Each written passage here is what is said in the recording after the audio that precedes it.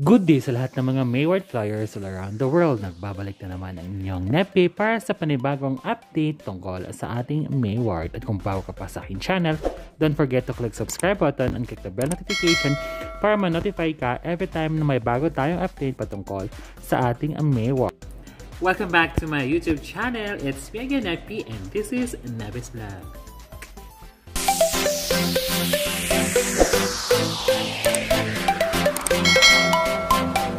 Panalo ang ating MAYWARD sa Push Award para sa Push Popular Love Team. Congratulations po sa ating lahat. 2017, 2018 at 2019-2020 ay MAYWARD ang nananalo. Patunay lang yan na solid pa rin ang lahat ng mga MAYWARD flyers para sa suporta ng MAYWARD. Congratulations Maymay at Edward dahil 4 consecutive year na kayo ang nananalo at congratulations din sa ating lahat ng mga MAYWARD flyers.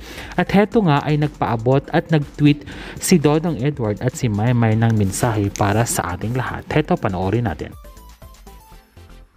Team May, Team Ed, at MAYWARD fam, at sa lahat po ng sumusuporta at patuloy na sumusuporta po sa amin. Maraming salamat po sa award na binigay nyo.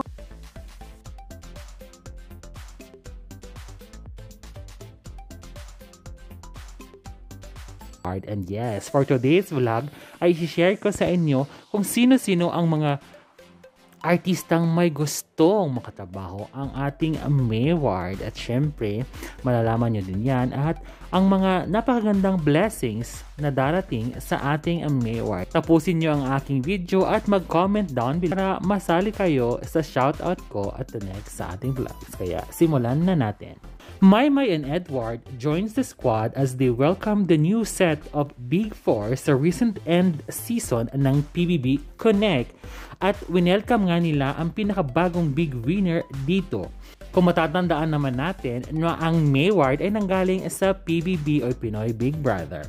Muling binalikan ni Maymay at Edward ang kani-kanilang mga pinagdaanan bago sila nakarating kung saan man at anong estado ng kanilang buhay ngayon. Sa post nga ni Maymay sa kanyang Instagram account ay dito ay sinabi niyang kay sarap balikan ang araw na kung saan yun ang simula at ng pagbabago ng buhay ko. Habang buhay na pasasalamat sa naging tulay ng pangarap ko.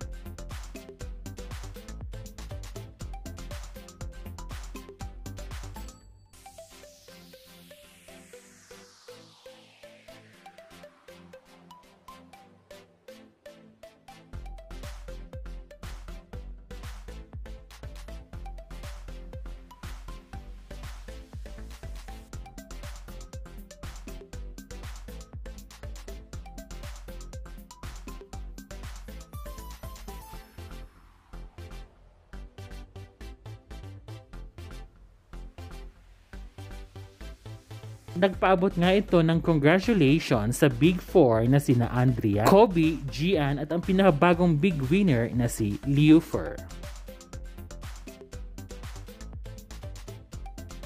Naging co-host nga ang dalawa sa nasabing big night ng PBB Connect at sobrang saya nila. Kung matatandaan natin ay dito nagsimula ang lahat na buo ang kanilang pagkakaibigan at ang MAYWARD Love Team. Dito din nabuo ang samahan ng mga MAYWARD flyers na solid hanggang ngayon na sumusuporta pa din sa ating MAYWARD.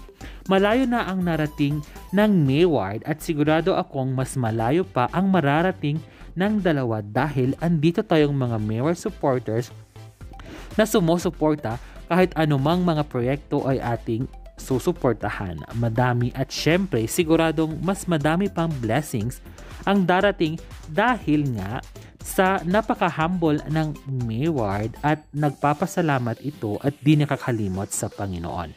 Samantala, napakadaming sumusuporta na sa ating Maymay sa kanyang Instagram account dahil umabot na ng 6 million followers ito. At syempre, ang ating Edward naman ay very successful sa kanyang kwentong barber dahil in every episode ay talagang successful at napakadaming nanonood. Recently nga sa kanyang episode 6 na kwentong barber, na ang guest niya ay si Miss Janine Gutierrez, ay pinuri ito tungkol sa kanyang mga naging trabaho. Sobrang swerte ng mga nakakatrabaho ng MAYWARD dahil gustong-gusto nilang makatrabahong muli ang MAYWARD.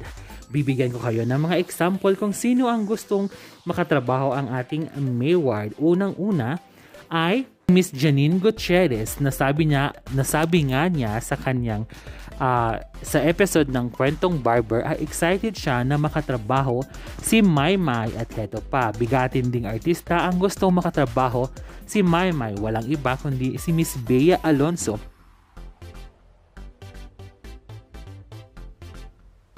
Gusto ko din actually maka-work si Maymay. Sana maka-work ko siya. That would be great. Yeah, and dami. Gusto kong mag-guest din si Maymay. Kasi nakatrabaho ko na siya before sa Norway.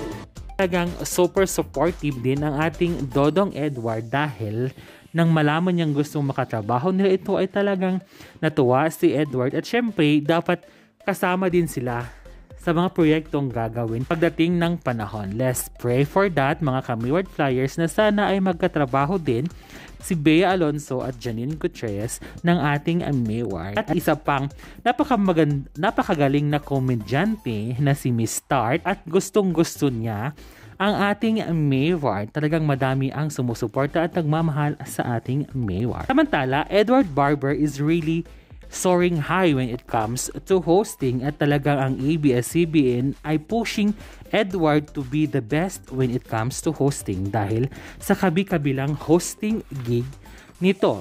Edward Barber, Alone and Jada will host the 11th edition of the biggest and grandest singing competition, songwriting competition in the country. Ito ay ang Himig Handog. Heto, panoorin natin.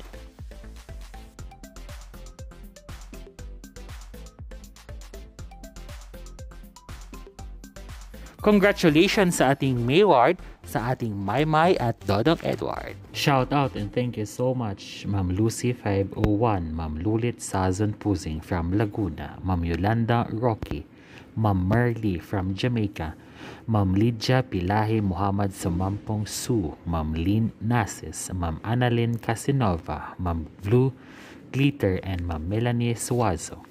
Nagustuhan mo ba ang aking chika vlog for today? Kung nagustuhan mo, don't forget to give me big thumbs up, like, and comment. At kung bago ka sa aking channel, don't forget to click subscribe button and click the bell notification para ma-notify ka every time na mag-upload ako ng aking panibagong videos. Hanggang sa muli, bye guys!